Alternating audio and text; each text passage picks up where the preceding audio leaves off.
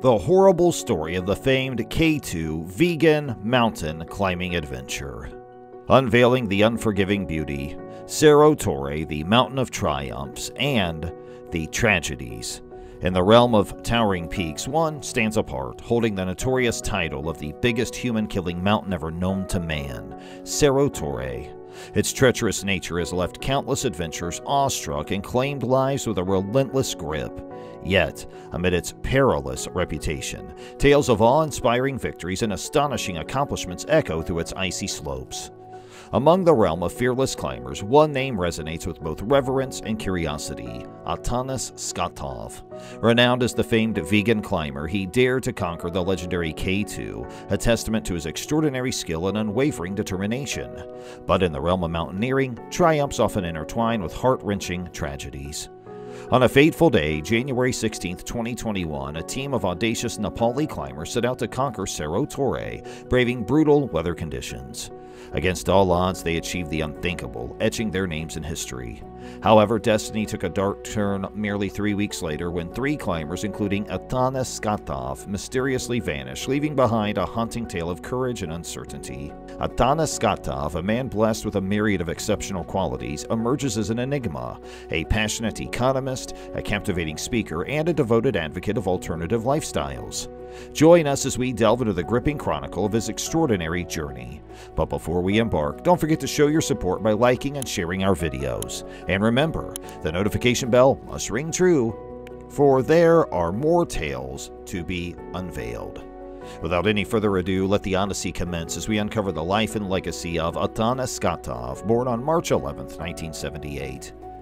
In 2001, he graduated from the Agricultural University in Plovdiv, Bulgaria, and held a master's degree. In 2004, he was a full-time PhD student. Skotov said he had never been on a mountain until 2010, and before 2012, he had never been an active sports person.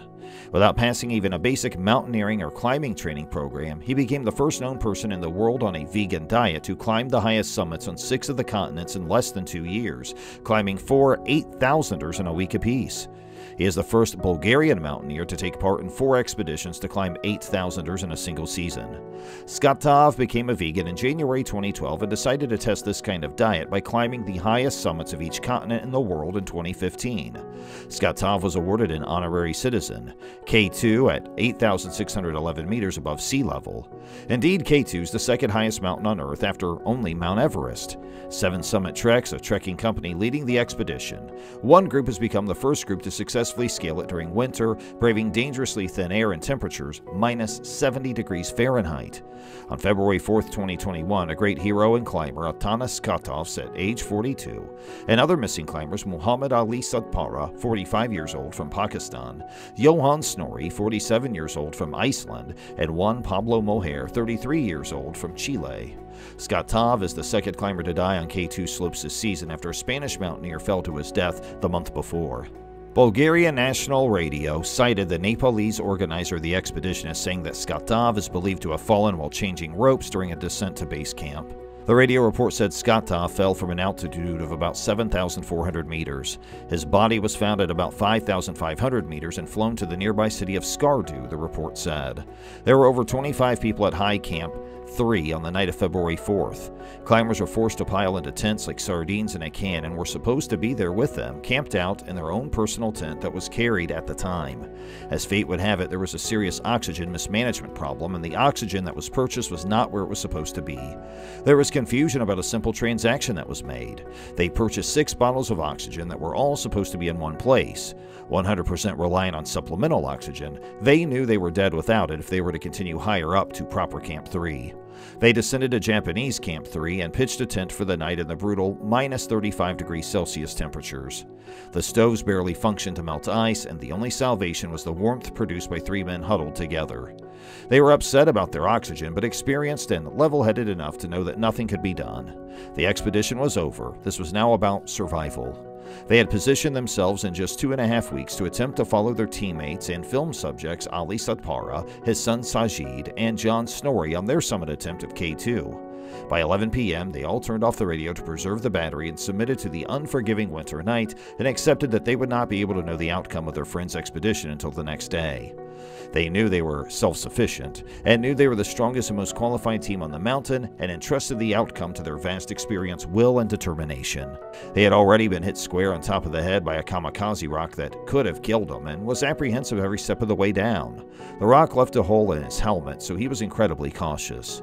It's difficult to know which rope to choose when descending K2 as there are so many old ropes. You need to be conscious and comfortable with the fact that should you make the wrong decision and the rope not hold your weight, you'll end up dead. It was a careful and calculated triple safety line descent for our narrator.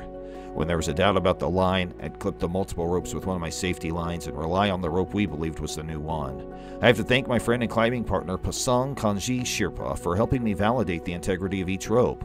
Partway down the Black Pyramid, while rappelling vertically and entrusting my life into the right safety line, a body flew directly over my head out of nowhere. There was no warning, there were no cries, there was no sound. Only the terrible sight of a human being enveloped in a bright red down suit flying right overhead. It was Atanas Skatov. He flew just inches by Pasang Kanji's head as he was descending and right over mine. I watched for 5 to 10 seconds as he tumbled and flipped upside down multiple times, bouncing off the hard icy slopes of K2. My immediate thought was that his girlfriend Sheeny was at base camp accompanying Atanas on his journey up the world's second tallest peak and would be shattered with this news, as would so many others. What had happened to Atanas was every climber's worst nightmare.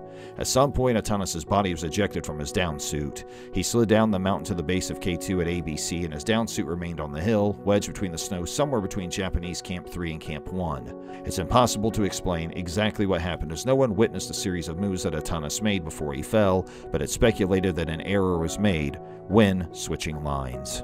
The moment you unclip your safety and entrust all your weight and life to the safety line with your rappel device, you're relying on the fact that you haven't made an error, because you will die if you have. K2 is steep and relentless. If you fall, you'll likely not stop until you hit the bottom of the mountain. I took a special interest in Atanas because of fellow Bulgarian climber Ivan Tomov, who lost his life in 2019. I made 2 trips to Bulgaria to meet with Ivan's parents to tell Ivan's story and help them honor their son's life. Ironically, Ali Sadpara was the key witness to Ivan's last moments on Loch, as he spent a night in a tent with Ivan before he died. I interviewed Ali about this right before his disappearance on K2. Sadly, another Bulgarian has lost his life, and the degree of separation for me is too far close to home. To dream means to be bold, courageous, fearless, sensible, and above all, to believe in yourself, Atanas once said. The difference between having a dream and to make the dream come true depends on the strength of your spirit. The belief in yourself, how much you want to achieve the dream, and what effort you would invest to make it happen. This divine strength of spirit drives mankind to new horizons. Shinny Binish. For our conclusion, Atanas showed that no matter of age, it's never too late to take up mountaineering, rediscover oneself, or drastically alter one's lifestyle.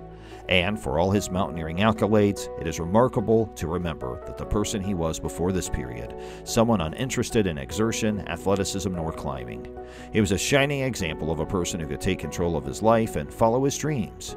If you are passionate or have dedication and motivation about anything else, then you'll just imagine things, work hard, and your dreams can come true someday. Hey, make sure you please subscribe to our channel, leave a like and share our video if you like it, or if you want to hear more true stories from us.